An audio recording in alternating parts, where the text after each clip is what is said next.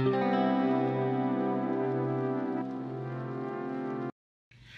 hello.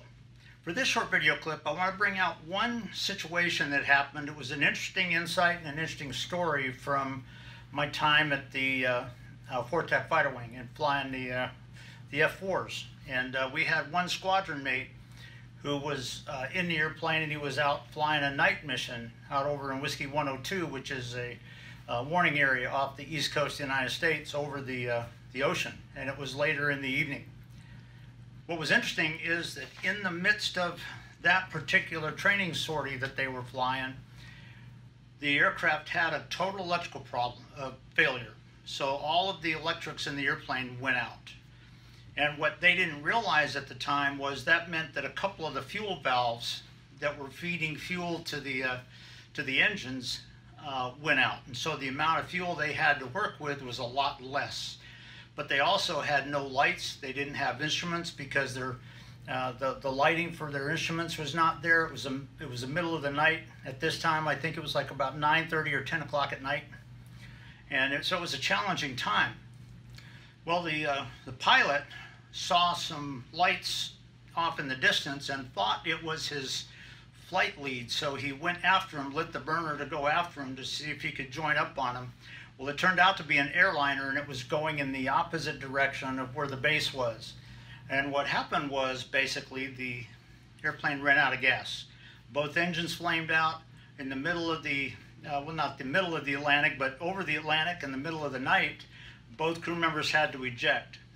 Unfortunately, the pilot was never found, and that was not a good thing to remember. But the backseater actually ejected, and he came down. He came down in the water, pulled into his one-man life raft, and to make a long story short, he was trying to pull his survival kit into the raft with him, and in his words, a giant fish was fighting him for the survival kit and winning.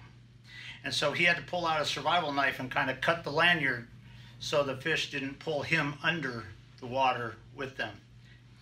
And what was interesting is while he was there, alone in a single-man life raft in the Atlantic Ocean, and without survival gear, he had to stay there and be okay until somebody could rescue him. They did a search and rescue effort that lasted, if I remember correctly, for about 7 or 8 days.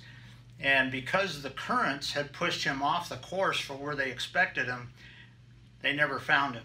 And they called off the search and rescue effort, and about 2 days after the situation, after they called it off, it just so happened that without a food, out of everything, being weak, a freighter was going by, and this crewman stood up in his one-man life raft and was kind of waving his hands to try to get attention, and he lost his balance and fell into the water, into the ocean.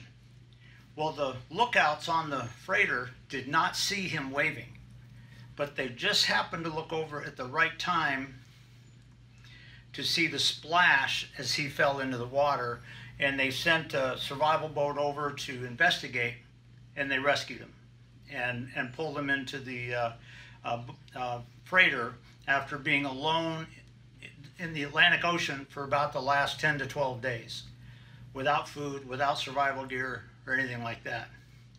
I just want to kind of throw out one thing, that what they said was in the interview of this team member, when they were interviewing him after the situation, one of the questions they asked him was simply this: what were you doing when the lookout spotted you? And his answer, I'll never forget, his answer said simply this. He said, I was buttoning up for the night. Let me ask you, and leave you with this question. When you have the strangest situation that you would have never predicted coming on scene, what does your team pick up from you in both your verbal and nonverbal communication? What do they get a sense from you? Do they get a sense that you have confidence in them, regardless of kind of what's going on? Maybe it's kind of a bad situation right now. It may turn good in a little bit. You may have unexpected things that come in to help you out. But what does your team get from you?